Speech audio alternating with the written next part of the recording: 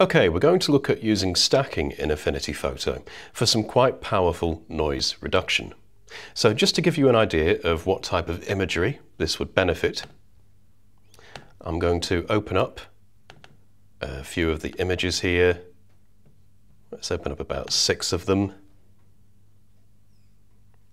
And if we have a closer look, we'll notice some quite hideous noise, both chrominance and luminance noise.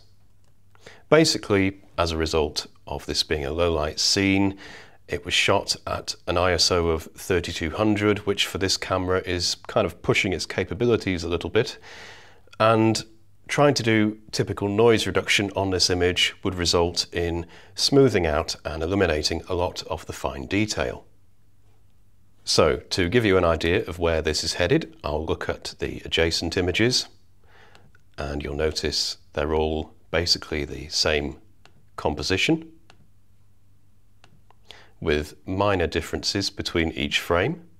So this set of images were acquired handheld using the burst shooting mode on the camera. Now you don't actually have to use a burst shooting mode. Some cameras might not even have one.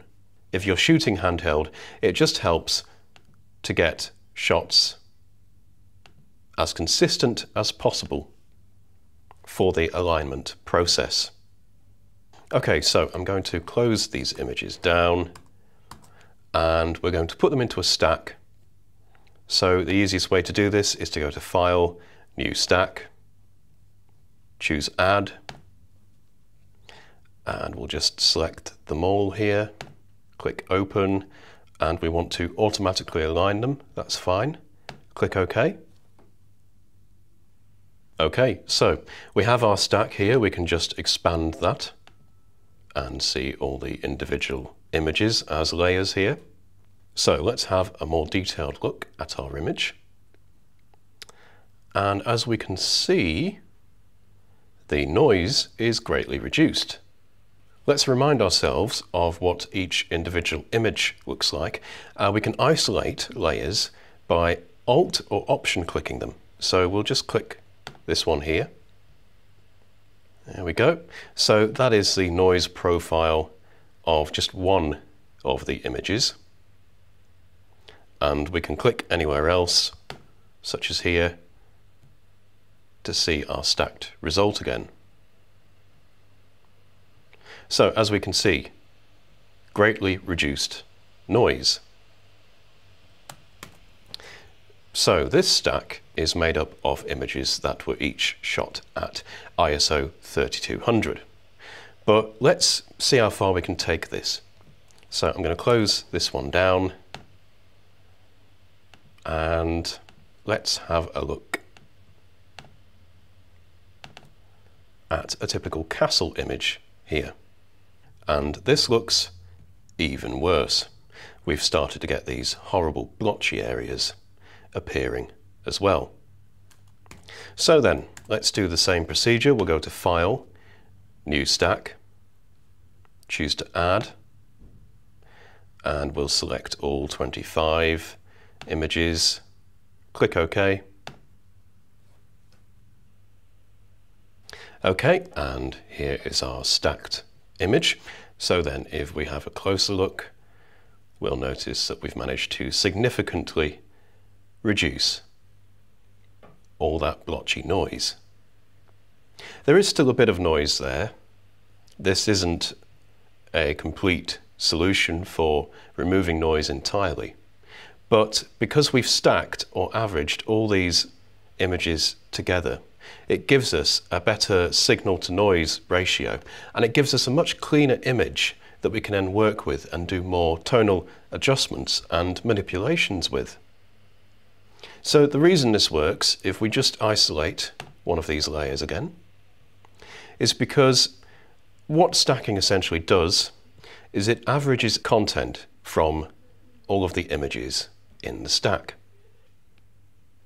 So basically content or pixels that differ from image to image are removed, whereas static content, like the actual subject of the image in this case, stays still between each image, so that isn't removed. Again, we can click off in order to see our final result. And because noise is random from frame to frame, that's all been reduced. Don't forget, you can also experiment with using mean instead of median. You'll find you get some slightly different results. Again, it's a case of experiment and see which eventual noise result you prefer. So as I just said, one of the benefits of this is having a cleaner image as your starting point. So for example, you might choose to flatten this stack.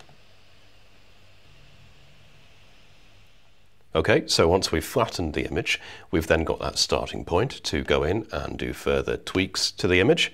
So for example, I might use the shadows and highlights filter to boost the shadow detail. And if we have a look at the noise now, yes, the noise is still there, but it's a heck of a lot more refined than what we had with just one image.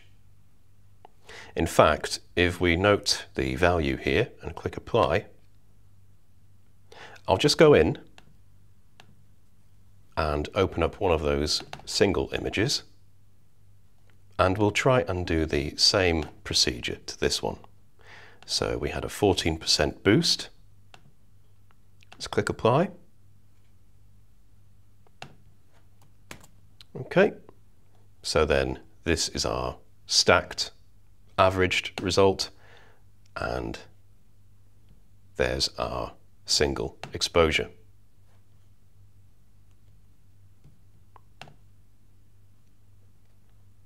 So as you can see, relative to the result we would get from one image, we've actually gone quite a long way to reducing this noise.